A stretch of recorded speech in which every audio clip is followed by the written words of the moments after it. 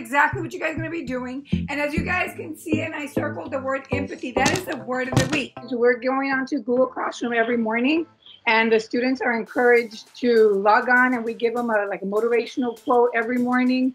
And then I actually do live videos for them. So if they don't understand, they can ask me through email. And I'm having a lot of communication with our students. I'm calling them every other day just to check up on them or emailing them. Due to this virus, there's a lot of science behind it.